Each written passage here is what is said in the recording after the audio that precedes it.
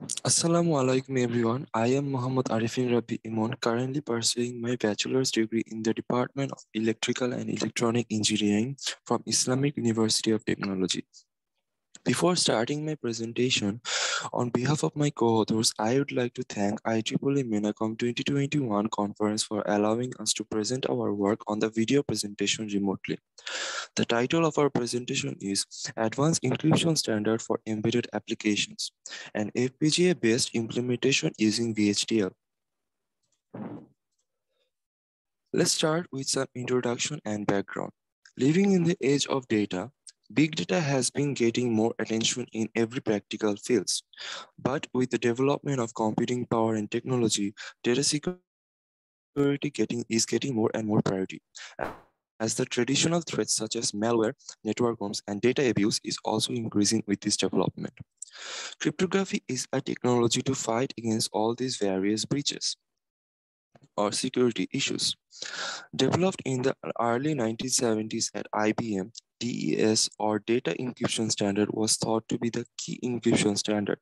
But now, regarding as having insufficient key length of 56 bits, AES or Advanced Encryption Standard has become the new standard having a minimum of 128 bits of key size. AES can have a key size of 128, 192 or 256 bits, but its block size is always 128 bits. Because of its excellent security, great performance, and dependability, AES has become widely used in high-speed real-time applications such as smart cards, ATM machines, satellite communication, mobile phones, etc. Various studies are going on over the years to implement AES encryption and decryption on FPGA as well as in the hardware environment. To illustrate, Shen Shuang proposes an efficient FPGA implementation of AES encryption standard using FPGA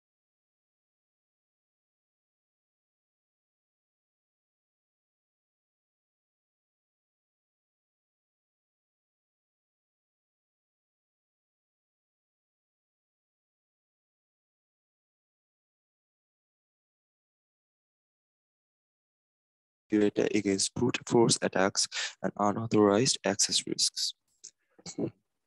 Implementation of AES on FPGA considering a power throughput trade-off minimization has been established in the work of Jason Van Dyken. McLuhan presents a single-chip implementation of AES as the fastest one. Zorbe proposes an efficient AES implementation using FPGA with some extra enhanced security features and designs the architecture on a Spartan 6 FPGA device. Although extensive researches are going on, there are still room for development and improvement of the implementation of AES using FPGA in terms of latency and throughput. AES 128 incorporates encryption to create a ciphertext in order to protect the data from various breaches. This unreadable ciphertext goes over this decryption process to convert into readable plain text output. In encryption, we convert the data into ciphertext. This ciphertext consists of n rounds, which depends on the key length. For AES 128, we have 10 of these rounds. Each of these rounds will go through this whole process of AES encryption that consists of 4 transformations: add round key, sub bytes, shift rows, and mixed columns. The mixed columns is skipped in the final round. Now we'll describe what each of these transformations are. Sub-bytes is a nonlinear substitution phase in which each byte is replaced with another using a pre-calculated substitution table known as the S-box. The S-box computation was done in a single clock, which offers certain advantages in terms of latency reduction. Shift rows is a transposition phase where each row of a state is shifted left cyclically over different offsets. The first row is shifted and not shifted and remains unchanged. The second row is pushed to the left by 1 byte, while third and fourth rows are shifted by 2 and 3 bytes respectively. Mixed columns operates on the columns of the states where 4 bytes in each column combine together. The columns of the state are considered as polynomials over Galois field and multiplied by modulo x to the power 4 plus 1 with a fixed polynomial. In add round key block, each byte of the state resulting from the previous state is combined with a new round key in each round by a simple bitwise XOR operation. This round key is derived from the key expansion algorithm. The decryption process is the literal opposite of encryption, where all the transformations are performed in opposite sequence. It consists of an initial round followed by 9 times repetition of an inverse normal round, and finally ends with an add round key round. The inverse normal round consists of following transformations: add round key, inverse mixed columns, inverse shift rows, and inverse subbytes. Here we can see the complete block of AES encryption algorithm, which takes 4 inputs: clock, reset, plain text, and key. Both the plain text and key are of 128 bits in length. The clock and reset are used as control signals. This whole architecture can be categorized into 3 regions: controller, key schedule, and main encryption. The controller is used to control the flow of input through different blocks and generate the round constant required for key expansion. The done and final round signal is also generated from this controller. This round constant is fed back to the key schedule block for generating the round key. This key schedule takes the key as an input and expands it for future rounds. It generates 10 round keys in 10 rounds apart from the original key using these equations, where W1, W2, W3 are the columns for the current round and the primes are the columns for the next round.